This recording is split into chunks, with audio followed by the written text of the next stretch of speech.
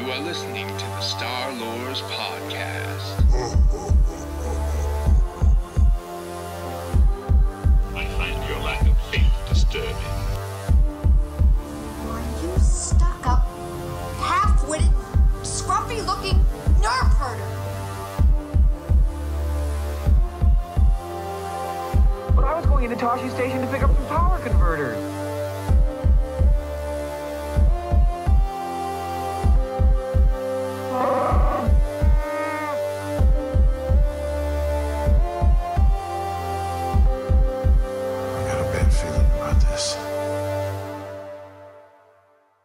Ascent of the Dragon.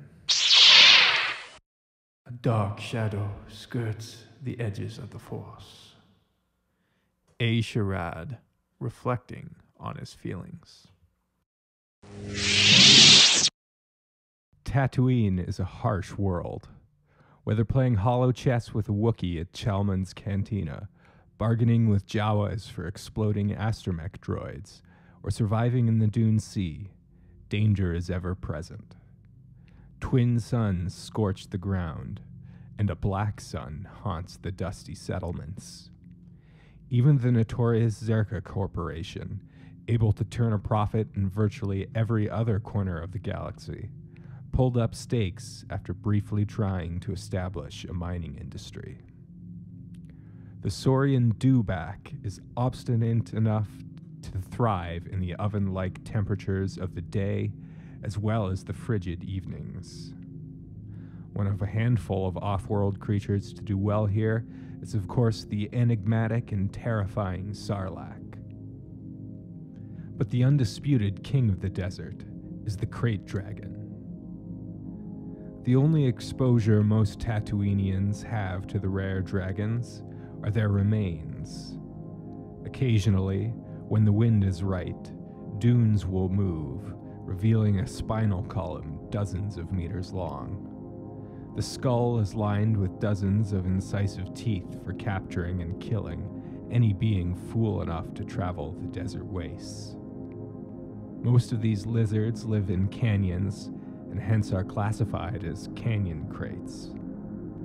There is another species called the Greater Krayt that lives in the Dune Sea. These enigmatic creatures have 10 pairs of legs, which they use to swim through sand, and elongated necks in comparison to their canyon-dwelling cousins. Kraits are known to live for up to a century, and their physical prowess and hunting abilities are retained throughout their lifespan. For this reason, the Jedi of old christened the Cheyenne and Gem So forms the Way of the Dragon in honor of the indomitable beast. They are Force-sensitive creatures and are attracted to nexuses of the dark side. As mysterious as the dragons of Tatooine are, the indigenous Sand People, for whom the Krayt plays a central role in coming-of-age rituals. One of the few pieces of literature translated from the Tusken language to Basic concerns this ritual. From the womb of the Krayt, be blessed with rebirth. You are her killer and her child. A greater dragon than she. Pull from her belly your prize and her apology. Along with Jawas, Sand People are the only native sentients of Tatooine, having occupied the world continuously for tens of thousands of years. Tatooine has been settled and later abandoned numerous times by the galactic community. The harsh environment and relative lack of natural resources and valuable minerals has caused the world to be relatively poverty-stricken. Moisture farming, pod racing, and organized crime have been the only successful industries on the world. The stable off-world population has always been modest, with many of its citizens wishing for any way to escape the Dust Ball. After a tribe of Sand People attacked a settlement called Fort Tusken in 85 BBY, Tusken Raider became an alternate name for them, according to settlers. Tuskens have thrived on Tatooine for millennia. Their culture is ancient. stories of their land and ancestors are whispered on the desert wind in ways that no core world transplant could ever know. Tuskens herd the mighty bantha. They are used as mounts for sustenance and for companionship.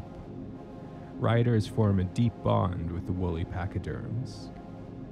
When a bantha rider's mount dies, he wanders in the desert until he finds another one, the first of two known exile conditions amongst Tusken clans. Sand people are virtually never seen without their distinctive robes and head wraps. It is considered a grave sin for the sun to touch their skin, or for others to see them outside of their traditional garb. Their traditional weapon is the gadderfee, a kind of mace used to maul enemies and finish off wounded prey. Additionally, many are armed with slug throwers. Tuskens can be excellent shots, capable of hitting a pod racer traveling in excess of 300 kilometers an hour at a distance of several hundred meters. Although an incredibly rare sight, some sand people have been seen without their robes and masks. They have feline snouts and a grayish skin tone, but otherwise have an anthropoid appearance. Although their culture is highly conservative and insular, and they generally kill outsiders on sight, there are exceptions. The infamous Jedi Knight Revan, for example, was known to have been on friendly terms with one Tusken tribe during the Old Republic era. They were also known to adopt the orphaned children of settlers they killed in raids. In some cases, this may have been an upgrade in class, as slavery has been endemic among the settlers of Tatooine throughout its history. One such orphaned human slave was named Kashyyyk. Although Tuskens saw no distinction between themselves and those they adopted, irrespective of species, Kashyyyk may have been lonely as the one human in her clan. After his family died in an accident, the prestigious Jedi Knight Sharad Het emigrated to Tatooine. In his disillusionment with the Jedi Order and the violence of the galactic community, he wanted to live somewhere totally separate from his previous life. Eventually, he too joined a Tusken clan, but only after proving his value through combat. In time, he became a war leader of many tribes. He warred against other Tuskens, as well as on encroaching settlers. At some point, he met Kashyyyk, and the two were married. The relationship bore a son, who they named Asharad, adding the glottal stop suffix that permeated Tusken language to Sharad's name. After giving birth, Kashyyyk disappeared, a mystery which has never been solved.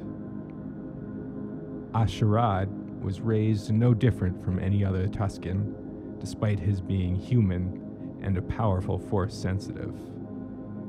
Wearing his robes with gadderfee in hand, he was a Tusken.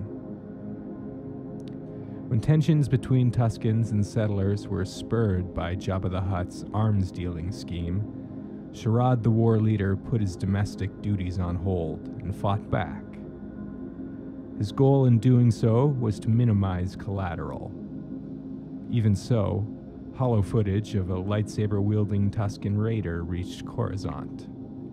Master Ki-Adi-Mundi was dispatched to retrieve the mysterious rogue. After meeting, Mundi was unable to convince Het to abandon his duties as war leader and return to the Jedi Temple. Shortly after their meeting, Sharad fought a skirmish against a mercenary band hired by one faction of settlers. Aura Singh, the Dark Jedi and assassin, slew Sharad in the melee, orphaning Asharad. As Sharad had requested, Master Mundi then took Asharad on as a Padawan learner. For the first time, the young boy left the desert, though he would wear the traditional sandperson clothing for many decades. Considering the circumstances of his birth, Asherad for many years believed that he was half Tusken. When he had access to detailed biological information on Coruscant, however, he learned that such human-Tusken hybrids were biologically impossible, and so his mother must have been human. Despite this, he resolved whatever identity crisis the revelation may have caused, and continued to identify as Tusken. By the outbreak of the Clone Wars, Asherad had completed his training under Master Mundi. He had also taken on a Nikto Padawan named Bat Jewel. Like his master, Jewel came from a desert world and a culture that highly prized martial prowess, and the two formed a close bond. Like many of his Jedi comrades, Het became a distinguished general in the hellfire of war. His charismatic leadership style also came to the fore, and it was here that he began to learn how to inspire unswerving loyalty in those under his command. At the Battle of Jabim, Jedi Knight Obi-Wan Kenobi went missing and was presumed killed in action. His apprentice, Anakin Skywalker, was deeply affected by the death of the closest person he had to a brother. Het began to mentor him during this time, though considering Anakin's feelings of guilt and rage towards Sand People, it was a difficult relationship. At that time, Het was, as far as anybody knew, a Tusken. Anakin, Asherad, and Bat were deployed on a mission to the desert world of Argonar. In a skirmish there, Bat Jewel was killed. The remaining Jedi had been separated from Republic forces and had to contend with Argonar's harsh environment. In a skirmish against Confederate soldiers, Anakin began to hallucinate. He saw his enemies as sand people and attacked them with the same hate he used to wipe out an entire clan on Tatooine months earlier. The hallucination extended to Het, and he attacked his comrade. Asherad was able to de-escalate the marauding Anakin by removing his mask and revealing his humanity. Anakin confessed to his crime against sentience, and Het vowed to keep the secret, believing that justice was only possible if Anakin came to terms with his guilt on his own. Het kept his word, and Anakin was eventually reunited with Obi-Wan. When Order 66 was given at the end of the Clone Wars, Het was one of a handful of Jedi who escaped the treachery. Like his father before him, he went to Tatooine and joined a Tusken clan, quickly becoming a war leader. When his warband set its sights on attacking the Lars homestead, fellow Jedi exile Obi-Wan Kenobi intervened, and the two fought a vicious lightsaber duel on the Great Chot Salt Flat. Obi-Wan vanquished Het using his favorite technique, dismemberment.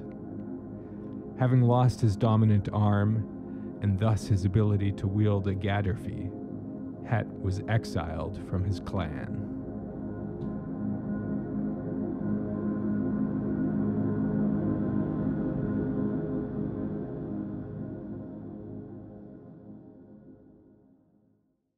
The Eyes of Horror. To understand us, there is one place to start. Let me introduce you to the embrace of pain. Quote, Shadow Shai. After being exiled, Het took to the stars to become a bounty hunter. During this time, he learned of Anakin and Chancellor Palpatine's central roles in the Jedi Purge. For the first time, he forsook his Jedi vows as he swore vengeance on the Dark Lords of the Sith and their galactic empire. Later, Het pursued an acquisition to the remote and uninhabited world of Moraband in the Astran sector. Being a learned man, however, he saw through the Emperor's clumsy attempt at suppressing history, renaming the planet. He had actually come to Korriban, cradle of the Sith. Many ghosts have, and likely still do, wander the arid wasteland of Korriban. Several specters of the 12 Dark Jedi to survive the 100 Years' darkness have been known to haunt galactic history long after their mortal deaths, such as Ajunta Pall, Karnes Muir, Sorzus Zin, and Zozan. Several of them were interred in massive tombs in the Valley of the Dark Lords. Zozan, in particular, was restless in her afterlife. In life, Zozan led the Black Legions in battle against the Jedi until their destruction at the Battle of Korbos. In death, she waited for aeons until one strong enough to enact her vengeance on the Jedi answered her call to learn her dark secrets and unleash chaos on the galaxy once again. Asherad Het heard that call through the Force and traced its source to Zhojan's tomb. Het roleplayed as the Sith acolyte to Zhojan, but in his heart retained his Jedi ideals. He simply believed that the dark side knowledge she held was the only way that he could possibly defeat Darth Sidious and Vader, freeing the galaxy from their cruel chokehold. The dark side was simply a means to an end. In time, Asherad learned all he could from his master, and she was already dead, precluding the need to slay her, as with Sith tradition. Upon leaving Korriban to claim vengeance, he was horrified to learn that it had eluded him. Sidious and Vader were dead. They had been for decades. Disillusioned and without purpose, Asherad fled to the unknown regions to lose himself. Fear of the unknown, it has been said, is the oldest and deepest kind.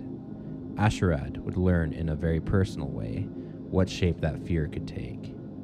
The Yazan Vong had, by Asherad's self-imposed exile, begun deploying scout ships to the galaxy far, far away, in preparation for an invasion. The embrace of pain was an important religious and meditative practice in Vong society.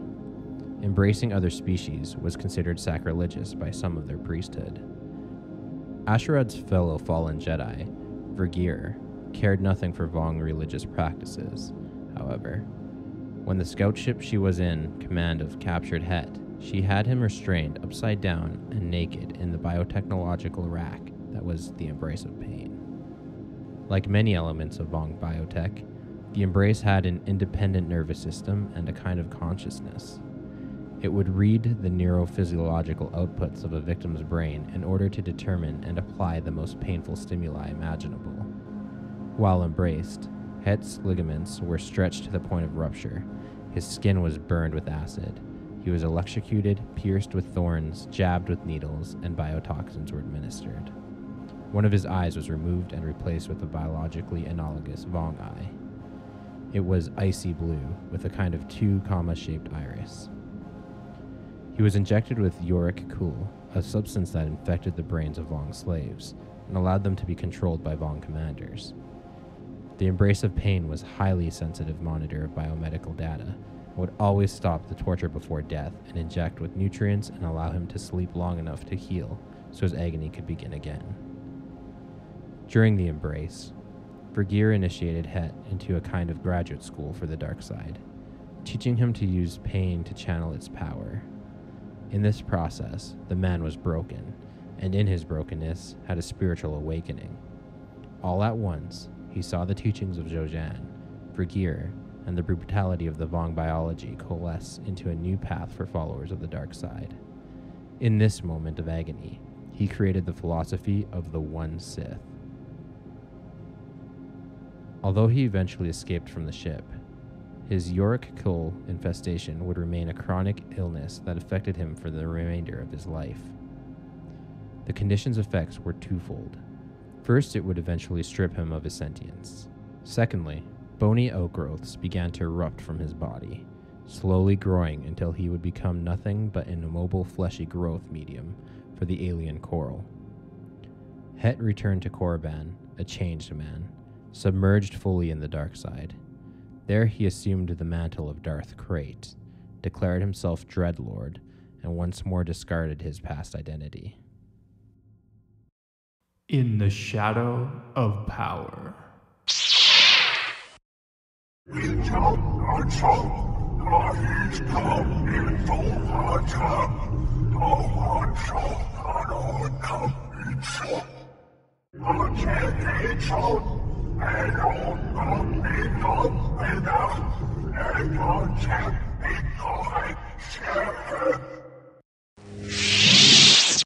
Krayt's worldview, reflecting his name, was predatory. He believed that it was the role of the strong to shatter and consume the weak.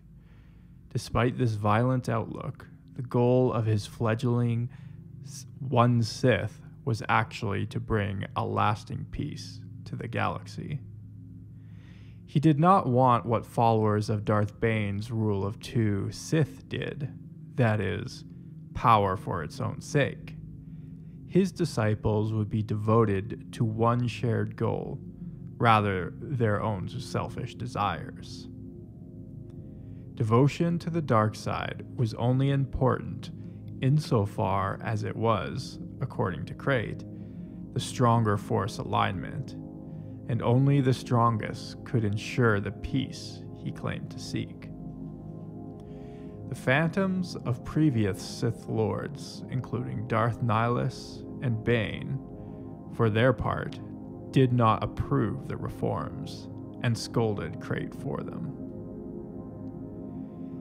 As he did when he first began learning from Zozan, Krayt believed that the ends justified the means.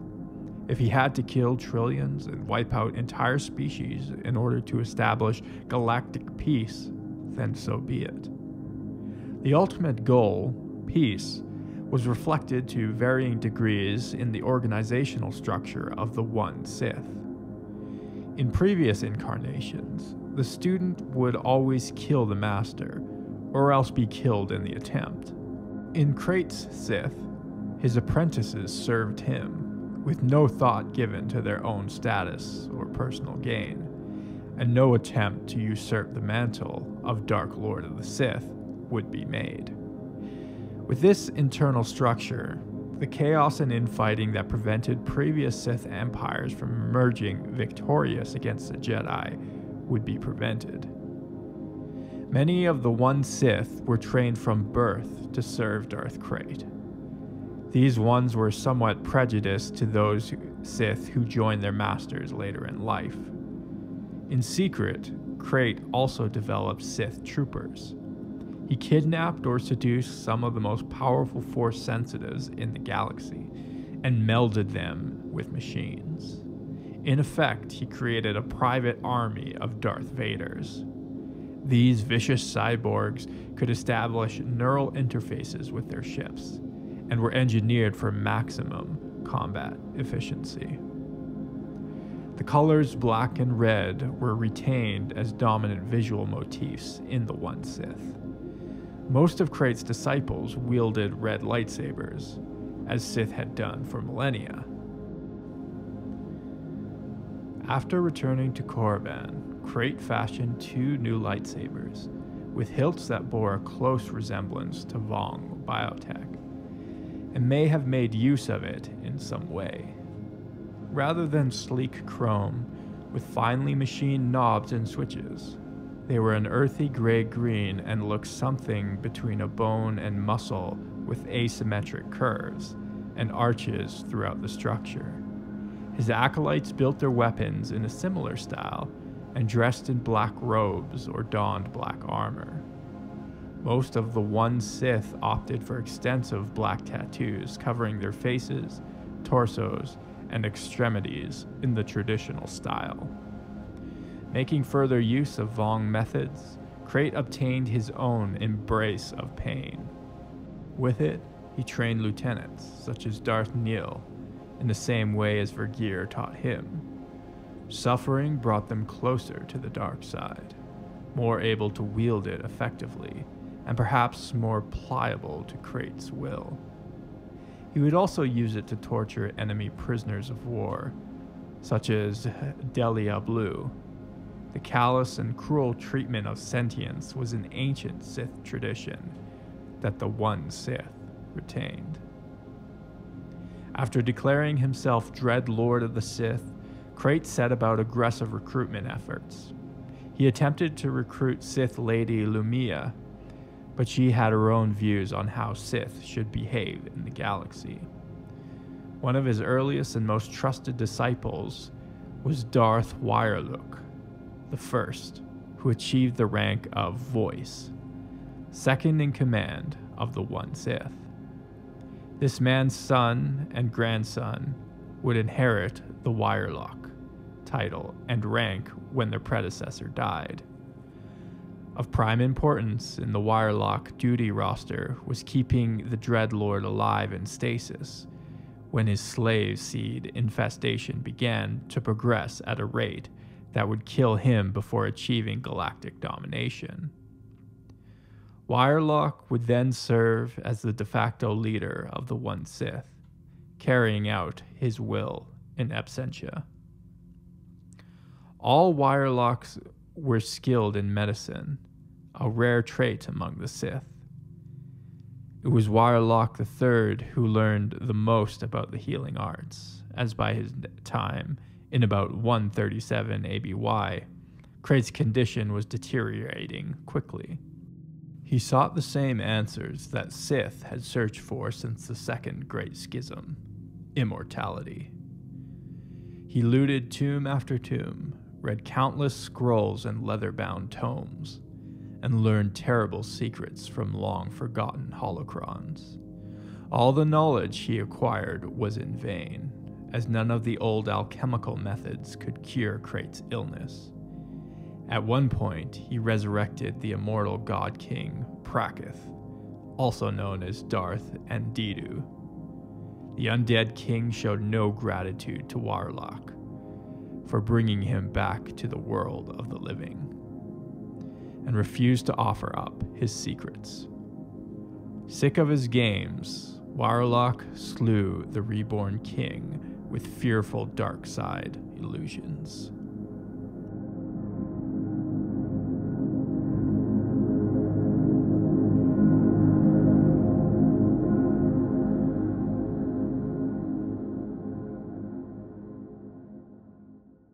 Omega Red.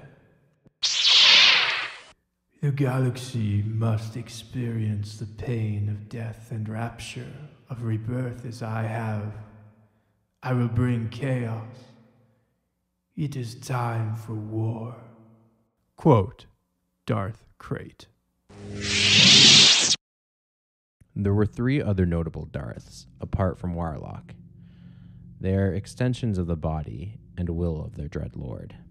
Talon, the red-skinned Lethan Twi'lek, used her dancer's grace and sexuality to great effect, seducing Jedi Knights to the dark side, as well as performing infiltration missions and assassinations.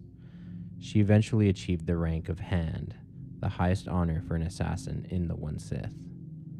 Darth Nil, a former Nagai warlord, was one of the foremost combatants in the One Sith, and eventually attained the rank of Fist. History best remembers him as the commander at the massacre at Ossus, in which the Jedi Order was once more shattered. He personally killed Cole Skywalker, among other prominent knights during the attack. His tattoos were different from the other Sith. They played off of his naturally bleach-white skin, and involved large portions of it tattooed solid black rather than the jagged, spidery tattoos more common in the organization. His lightsaber was also unique. It was a kind of claymore with an enormous hilt and proportionally long blade. Vul Isen, though not a Darth, was a trained user of the dark side and was competent with the lightsaber. Despite not being marked with black tribal markings over his given exoskeleton, nor being a part of Krat's internal body, he was the deadliest of Krayt's lieutenants. He would go down in infamy as the Butcher of Dak, and successfully deployed a biological engineered weapon on the ocean world. The Alliance managed to evacuate a small portion of Dak prior to the attack, but the Quarren and Malkal populations were decimated, narrowly escaping the intended genocide. Ison was very much a military being and scientist. He preferred to dress in the fashion of an imperial military officer rather than the black robes of the One Sith. He worked in the Omega Red bioweapon, which, if deployed, would have wiped out all non-Sith sentient life on Coruscant. Darth Malady was a talented scientist, but like many of Krayt's followers, she used her talents for violence and murder. She was a rare Deveronian female who left her homeworld of Deveron, though this was not her choice. When she was a child, Krayt murdered her parents and then took her under his wing. She went on to become one of his most important servants. Like Ison and Nell, she too committed crimes against sentience, and perhaps also against nature. Prior to 127 ABY, the Jedi were working closely with reformed Vong to restore the ecosystems of worlds ravaged by the Vong shaping of decades prior. After recruiting the rogue Vong shaper, Zenok Kwa, Malady succeeded in sabotaging these efforts, and the affected ecosystems remained dead. Towards the collapse of the One Sith-controlled Galactic Empire, Malady was captured by Ronfel's Imperial Knights and psychologically decompensated. Despite a severe mental illness, she was still able to put the finishing touches on Omega Red. Emperor Fel nearly released this nightmarish weapon into the population of occupied Coruscant. Were its deployment successful, this would have been one of the deadliest uses of bioweapons ever recorded in galactic history. 130 ABY marked the final stage of Darth Krayt's strategy for galactic domination, and thus peace. The One Sith deposed the Emperor of the Galactic Empire, Ron Fel. While occupying Fel's throne, Krayt renovated the Jedi Temple according to the prevailing Sith aesthetics, and constructed a massive statue of his favorite teacher, Zhou Zhan, in the plaza. What followed was the brutal civil war of Fel loyalists versus the throne loyalists, who served Darth Krayt and his minions. Admiral Gar Stasi of the broken and battered Galactic Alliance also entered the fray, eventually turning to the tide of the war in Fel's favor. During the war, Krayt finally discovered a cure for his sickness. Cade Skywalker, descendant of the legendary founder of the New Jedi Order, was gifted with a rare dark side power. He was instinctively able to use Dark Transfer, an ability that allowed him to heal virtually any injury or illness, no matter how grave, including the York Kull infestation which plagued Krayt. Though certainly not a Jedi, Cade had no interest in helping Krayt, and so Krayt tried to woo and tempt Skywalker, as so many Sith have done to powerful Force sensitives. He came close, but Cade never fully joined the Sith. Eventually, the two fought at Had Abaddon. Krayt lost the battle, but survived. Barely clinging to life, he turned to his most trusted servant. Rather than aid his master, Darth Warlock electrocuted him with Force lightning. Believing him dead, Warlock put Krayt's body back in stasis and assumed regency of the Galactic Empire. Like the dragon of his namesake, Krayt was more difficult to kill. He survived and somehow learned the Dark Transfer ability, using it to heal himself of the wounds from the battle and from his Vong sickness. Reborn, he returned to Coruscant, killed Warlock, and dueled Skywalker again. History repeated itself. Skywalker stabbed Krayt in the chest with his lightsaber, then flew the Dread Lord's body into Coruscant Prime, the local star, preventing a second rebirth.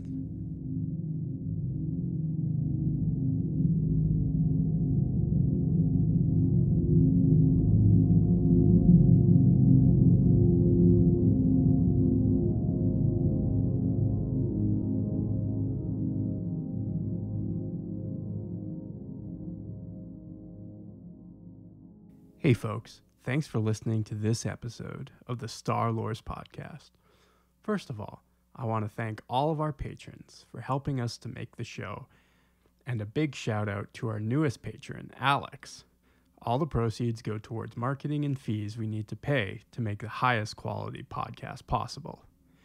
Also, don't forget to give us a 5-star rating and review on iTunes, as well as subscribe on your podcatcher app so you don't miss any episodes. We are also on YouTube, so make sure to hit the like and subscribe button. You You can find our socials on Facebook, Instagram, and Twitter. Just search the Star Wars Podcast on any of those platforms.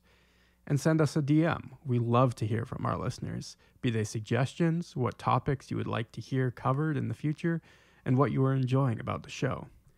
Also, if you have any Star Wars content, be it art, music, short stories, toy collections, cosplay, or bookshelves, feel free to show it to us, and we may even feature it on one of our social media posts, or even the show itself. We love that kind of stuff.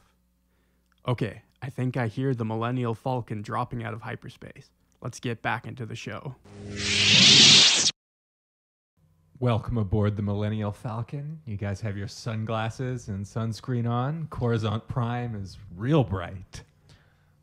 I have Yozong Bong artificially enhanced eyes. I see. They're essentially just spikes driven through each That's eyeball. right. That's what a Vong eye is. It's just a spike driven through the back of your skull that pops out your eye socket. By the way, I don't know if anybody has noticed, but the episodes that are dropping in October are mostly very spooky in theme. We started out with the Sith species, Darksiders, Darth Krayt, and the One Sith, and we'll see where it goes from there. We'll see where it goes from there. Does this mean we're doing Star Wars Christmas special? For I think that's what that means, That yes. is the finale. The bonus episode dropped when we on get the to 31st. December? Yeah, so Darth Krayt, at one point, fans sort of thought he might have been revealed as Jason Solo, and there was like this fan contest for naming Jason Solo. It was called the Darth Who contest. So he ended up being named Darth Caedus by fans, which is interesting that even all the way back then, that must have been like 2007 or something around there. Yeah, early O's. Yeah. The early aughts. LucasArts was sort of allowing the mob to write their material as they've continued to do. Yeah, might have a Bodie McBoatface situation on their Coming hands. up pretty quick. Darth Bodie McBoatface.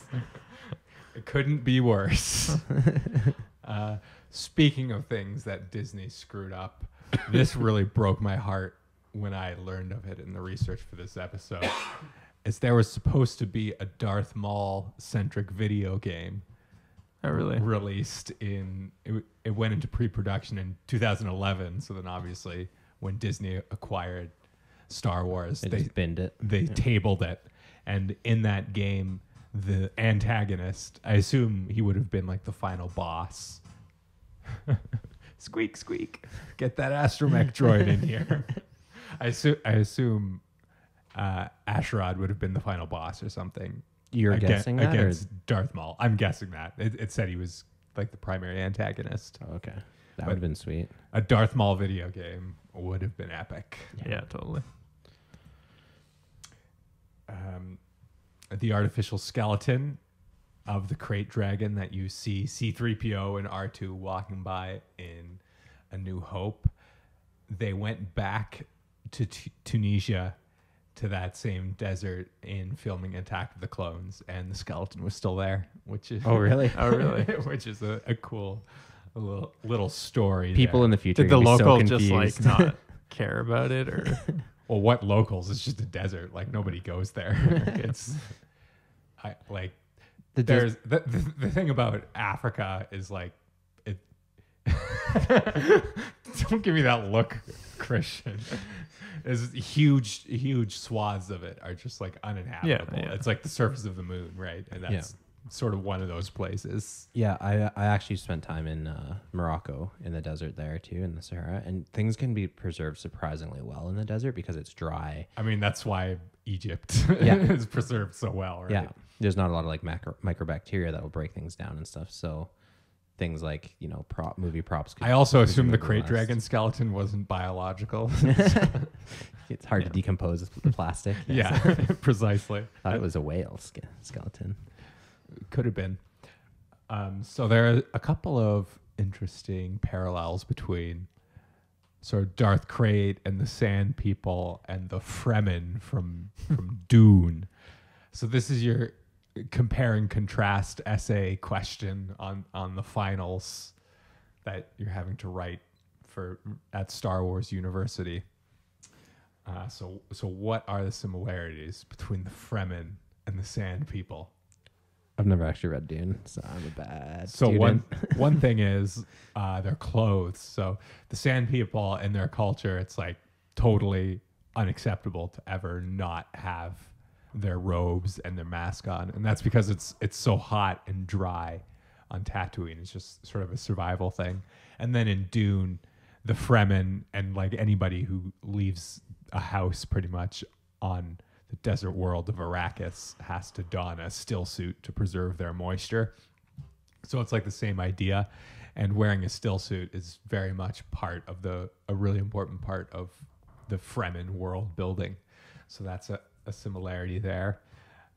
Another thing is Paul Muad'Dib in Dune. He was like the main character, sort of the Luke Skywalker type of person, and he, like Krayt and like a lot of Jedi, had the ability of prescience and foresight, and he could like see the future. And so one of the things Paul Muad'Dib saw was that he would have to wage a bloody jihad across the galaxy, and then that's sort of exactly what we get from Krayt, Asherad Het, right? He does kind of the exact same thing that Paul Muad'Dib does. And furthermore, Paul Muad'Dib he was actually originally Paul Atreides. And so again, you have that identity play of starting out as one thing. Because renaming yourself, rebirthing yourself. Yeah, because he wasn't a Fremen, he was an Atreides, right? A transplant there who was then accepted into this clan. And culture, yeah. Just like the whole Sharad Het thing. Although Asherad was born into the Tuscans, whereas you can split the character into two different characters, but yeah, I can see the relationship for sure. And I am sort of I tried to look up what a Tuscan looks like underneath the mask, and there isn't really any pictures that I could find. There's an old video game. I think it might have been a Jedi, like the first Jedi Knight game, possibly, where there are Tuscans without clothes, without their robes. And what is it like? What do they look? Basically, I mean, just a lot of polygons, basically. Yeah, because it's a very old. Well, I've seen like I found that's some, how like, they look. They look like polygons. I found fan depictions, and they were like very alien. Oh, really? Yeah, their faces. Like four big, predator like teeth. Yeah, I think people took the Tuscan thing. Yeah. Assuming that it meant like. Well, it's interesting because they had tusks. Yeah, tusks, right? Yeah, and he sort of like thought he was half Tuscan, right? So I was just like curious, like they must look similar enough to humans that it's like almost indistinguishable. But if he's a full human, yeah, I forget that showing himself to other Tuscans either.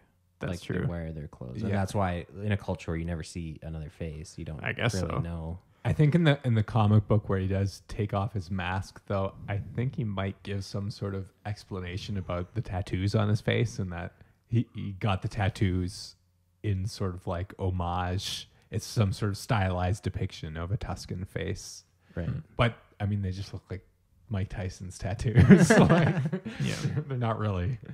They don't look like anything. Yeah.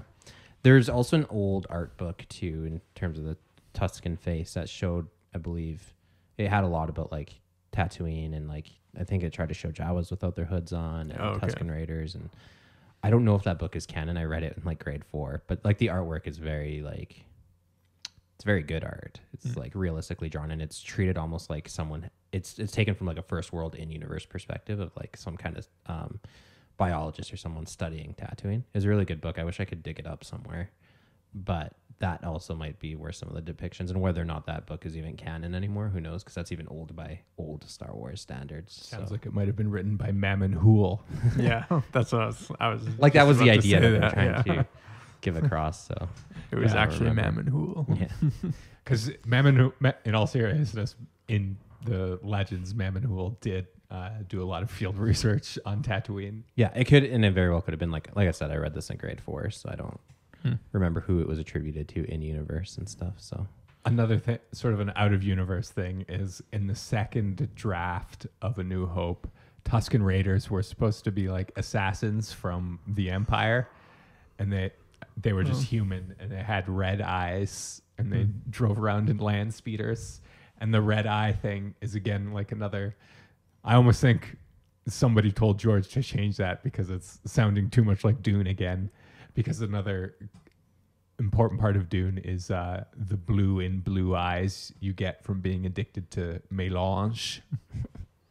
And so I assume that's where that George going. was kind of taking off of that. That's a possibility. Another thing is the exile that Krayt, or Asherod at the time, has because he can't wield a gaffy stick anymore because Obi-Wan, as he's so wont to do, cut off his arm. And I also want to point out that this is like another genocidal maniac that Obi-Wan had a chance to kill and let go. Good Obi-Wan's job. looking less and less like a saint every day. Yeah, he's just a drunk. That's Obi-Wan. So anyway, can't hold his Gatter fee, so he gets exiled, and then I won't totally spoil it, but at a certain point, Paul Muad'Dib loses his eyesight and is also exiled from the Fremen for the same reason, because if you don't have your eyesight, you can't take care of yourself, and resources are so scarce that if you can't take care of yourself, you're a burden. In the Fremen, you're a burden. You're done. Another similarity is the greater Krayt dragon, who's got those 10 legs, which is very cool. I like that because it's really breaking sort of the general biological plausibility form and doing 4 like legs. a truly alien creature, right? Yeah. We don't have mammals that have 10 legs. Or not mammals, reptiles. Yeah. I should say that have 10 legs, but also that it swims in the sea, and that's like the Shai Hulud, the worm, the giant sandworms in Dune. Dune. And then also like Dune, the Krayt dragons give up these pearls, which are very valuable, and in Dune, the sandworms give up their teeth. You can turn them into Chris knives, which are important things. And finally, the coming of age ritual, the blood rite, wherein you kill a Krayt dragon. And in Dune, to become a man in Fremen culture, you have to ride a sandworm, which is the same sort of desert person's rite of passage. And so that's my 10-point answer on full marks, 100%. Full marks. Hooray. One thing that's very Dune-like that Sherrod had said at one point was, on Tatooine, the very air and sunlight are one's enemies. That's like Dune. It's so dry that it's like you'll die of dehydration in minutes.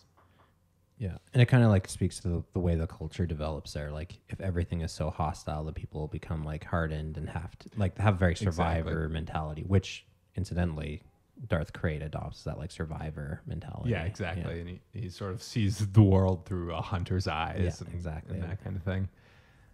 He had a lot of other adventures. Darth Krayt did. Like he teamed up with Luke to fight Abeloth at one point, and just sort of did.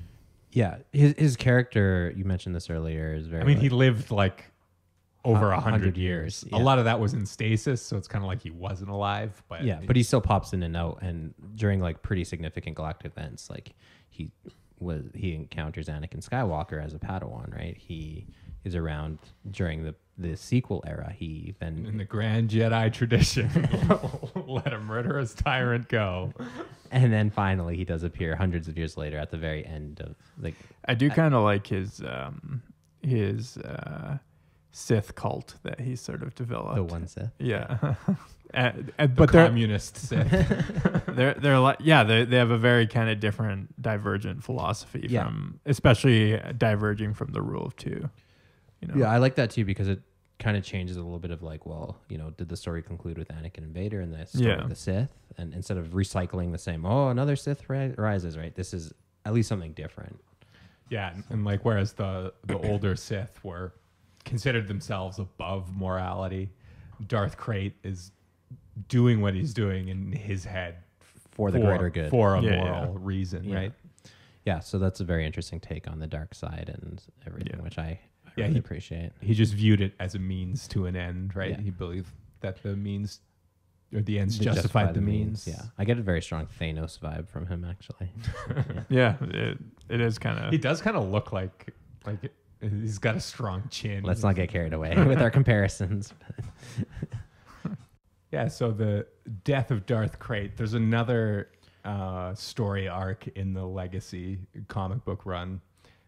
We'll get to that eventually, I assume. But basically, this ends at 147 ABY, and that's sort of the end of the Star Wars Legends stories. This ended in like 2009, 2010. Yeah, it's the farthest forward into history that we've gotten to see with Star Wars Legends. And none of the novels, there were no novels written in that time period, right? It was just the Legacy comic books. The Legacy series, and then once Legacy ended, part 2 or book 2 of Legacy, that's kind of all we get. And I'm sure there was room there for you could go anywhere with it still, but just because of after that, the Disney acquisition and stuff, it just kind of floated off into space. Like we're about to do. All right. Got anything else, Jordan? Let's rev up those engines and hit the sun. Oil that hyperdrive. May the forks be with you.